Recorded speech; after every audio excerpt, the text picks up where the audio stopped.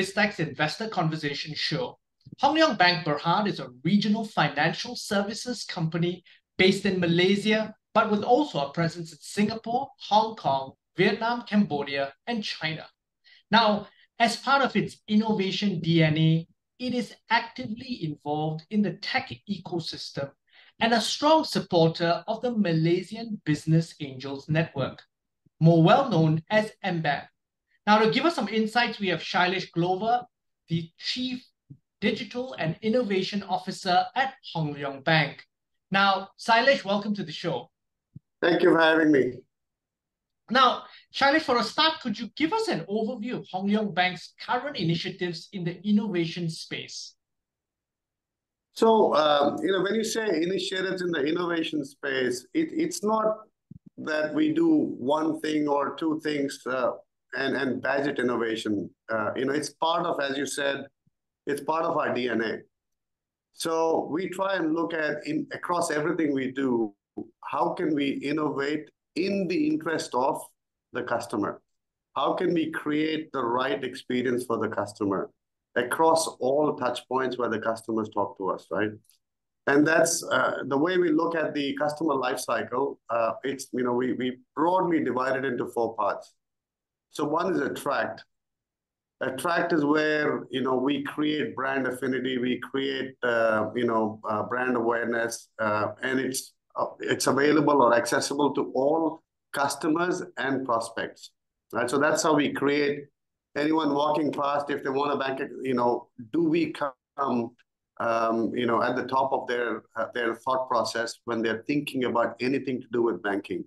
And this is not just for the consumer, but it's for the entire, customer continuum, whether it's a young adult, a child, or, a parent opening something for the child, a sole proprietor, an SME, a medium, large corporate. So the entire continuum of customers, this life cycle applies for.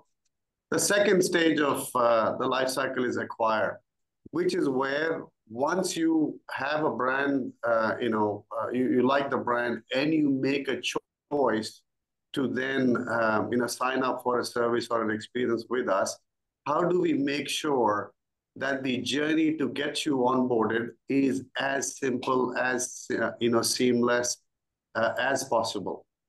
So then, what are the right things to be done when it comes to innovation to make sure that all the things I just said, we can bring to life for the customer? Once they become our customer is where the third stage of the life cycle, which is transact.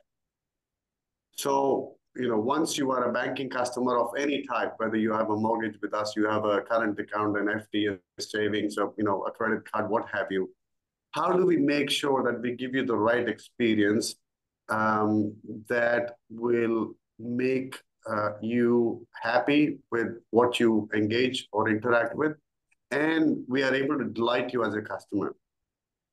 And the final bit is engage, right? Which is where a lot of the, in addition to the three stages, the last stage is where we, see are there other value partners where we can engage and, plug in to create excitement, to create this extra engagement, whether it's gamification, whether it's something else, to make sure that their, customers get a lot more than just, okay, I can see my balance. Yes, I can make a payment. We can do that, right? And I can do it digitally. That's also, old stuff now. If you don't have a digital presence, you are in trouble anyways. So across that, and then the other bit is how do we do it? It's all driven by, three main pillars that we keep talking about again and again. One is how do we make it customer centric, which is what I tried to explain. The other is, how do we give our employees the right environment, which is where we have the customer experience lab. We have the innovation community hub, which is where I am at the moment. It's called Jumpstart at 65. If anybody wants to find out, just do a Google. That's where we do all the ethnographic research, qualitative research, usability, tests and things like that. And the final bit is ecosystem partnerships, right? How do we engage with the right value partners to then offer banking plus to our customers where they can get a lot more from one brand, which is Hong Leong Bank. Now, given these four key areas, you're very involved in the tech ecosystem in the region, and particularly in Malaysia, not only with the likes of Malaysian Business Angels Network, but also by holding hackathons, by partnerships, as you mentioned. Walk us through your journey as a bank in terms of being involved in the tech ecosystem and how this has benefited you in terms of your goals around those four areas. So, first of all, we do what we do because we strongly believe in it, right? Which is where, working with the community, building the ecosystem in Malaysia and across the region. And we do recognize the fact that we can't go about doing everything we want to do all by ourselves. There is a lot of stuff moving, and it's moving much faster than anyone can keep track of. So the best way to do it is to be engaged while contributing to the ecosystem. It's a two-way thing. We learn a lot, and hopefully we are able to share some of our learnings with the broader ecosystem that may want to have a bank as a customer or a bank's customers as customers of theirs, right? So it's a two-way thing. The other thing it's helped us a lot over the years is it has exposed a lot of our staff members to different ways of doing things, right? So we, as a bank, we do things a certain way. And it's not a question of right or wrong. It is, a way we do it, and it works for us, and it's perfect. But then if you want to move faster, if you want to look at other things, how do we keep tabs on what some of the other technologies are out there? All the big things we all hear about, right? These days, the fashionable thing to talk about is AI and generative AI and stuff, LLM and all those stuff, right? Those things everybody can get access to, and everyone's talking about those at the dinner tables and whatever social setups that they have. But then there are certain nuances where you learn a lot if you are in. I mean, yesterday I was at the Startup World Cup, and I was amazed, impressed to see two young kids that came up with wireless charging for satellites in space. Now, if you just sit in your little bubble, you would never get exposed to those kind of cool things that are happening in the environment, in the ecosystem, in Malaysia, out of all places, right? So that's a big part of why we do what we do, to learn, to engage, to get exposure, and frankly, to share. Now, Sailesh, as part of your engagement with the ecosystem, you've had a strong partnership with the Malaysian Business Angels Network since 2016. What has the journey been like? And tell us also then about that Hong Leong Launchpad program that you've co-developed together. So it's been a very rewarding journey, to be honest. I'm sure when we started, we were clueless on what this might end up being. So it was a leap of faith.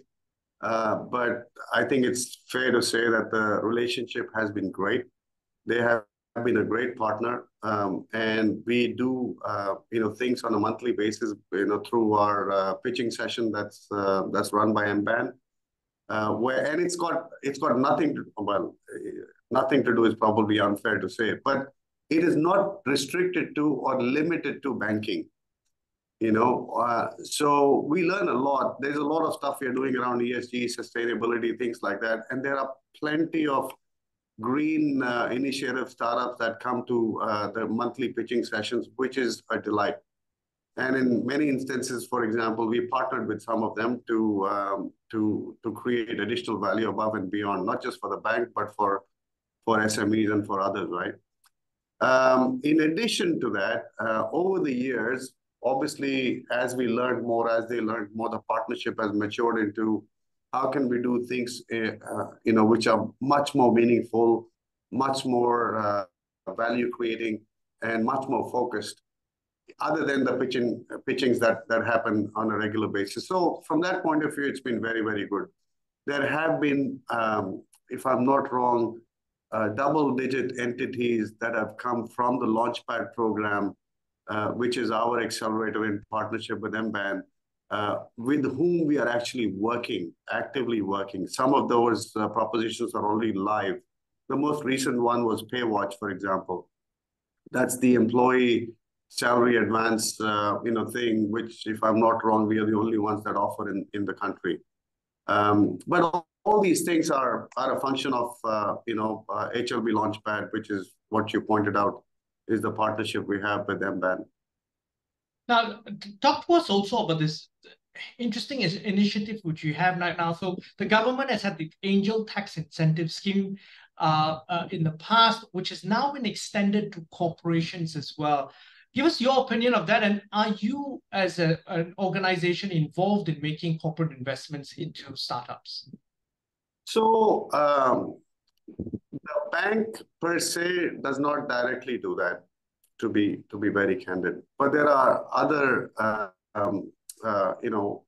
entities within the group, Hong Leong Group, that actively look at those kind of things. And they obviously, all the government, schemes that are out there, they're aware of those and they keep tabs on those things to make sure we're doing it the right way. And, obviously the benefits are in play. Now, when it comes to the bank, it's less about are we doing what you asked for the sake of doing. It's more about if there is a partner, like I said, I mentioned in my previous comment, there are 20 of these that we identified roughly, whom we are working with actively. So it's less about just, putting money on the table and saying, go have a shot at it. It's more about working together to evolve what they have to something our customers can benefit, or to something that the bank can benefit, or something that the employees can benefit, depending on what the value proposition is. And Shailesh, this is really symptomatic of how the whole fintech industry has evolved, isn't it? Because initially, all these new fintech players were seen as competitors for the bank. But how this has really evolved is cooperation with existing legacy banks and financial institutions in order to accelerate digitization and improve customer service and value to customers. When you're young, you say a lot of things, and you say, I'm going to disrupt this, I'm going to break, this, and I'm going to, eat into. It's very easy to do that when you're starting off. And I'm not saying this because I'm in a bank. I'm not a banker. I just happen to work for one. I'm a fan of startups. I did 3 startups in Silicon Valley way back when. So, I'm coming from a very different vantage point. But, when I was in a startup in the Valley, it was very easy to go, and say, oh, we will do this and we will, do that and we will kill that business and we will, break their back. All that stuff is fine. It's exciting. It keeps you motivated. But very quickly, as you mature, you realize that you have to coexist. You have to work together. And it's a part of growing on both sides, right? So that's how I would put it. That's what happened in the US. That's what happened in the UK, where I was prior to this. And that's exactly how things are evolving in this part of the world as well. It works a lot better for both entities to work together in the interest of the customer. Otherwise, you'll keep fighting an uphill battle, and it's not easy. Yes, there might be one or two where you can cite and, those guys might be successful, but generally it's very, very tough. Shailesh, looking ahead, 2024 is just around the corner. What are Hong Leong Bank's plans for engaging the tech ecosystem? So I don't think we will slow down. I think that's a given. In fact, we will accelerate and go on hyperdrive to make sure that we are doing a lot more for the reasons I mentioned at the start of our session. And we need to run a lot faster to make sure that we are able to benefit from or derive benefit from some of the emerging technologies. The most recent one, like I said, generative AI and some other things that are popping up, because there's, the potential is immense. the promise is immense. The challenge is, how do you make sure when you are in a bank and you're dealing with people's money, how do you make sure you don't, introduce anything that creates additional risk? So we have to make sure that we are doing it within the confines of or within the right bounds to create value and while keeping everything secure. On that note, thank you very much for Sailesh for taking your time to be on the show. But before we leave, is there any final thoughts you'd like to leave the audience with? Um, I think the one thing I would say is it's a journey. So anyone that wants to get onto this thing, you can't flip the switch and assume that things will change overnight. It's a long journey. You have to have a leap of faith. You have to have persistence, some patience, and then results start to come up. So if you want to get onto it, or if you're already in it, but you feel a little frustrated, or you feel that it's not, giving you anything, I would say don't lose heart. There is a lot that comes, but it's a long-term game. So, stay in it for the long term. Thank you. Guys, thanks a lot. Thank you very much for taking your time to be on the show. Thank you, Brian. Now, we've been speaking to Sailesh Grover. He's the Chief Digital and Innovation Officer at Hong Leong Bank.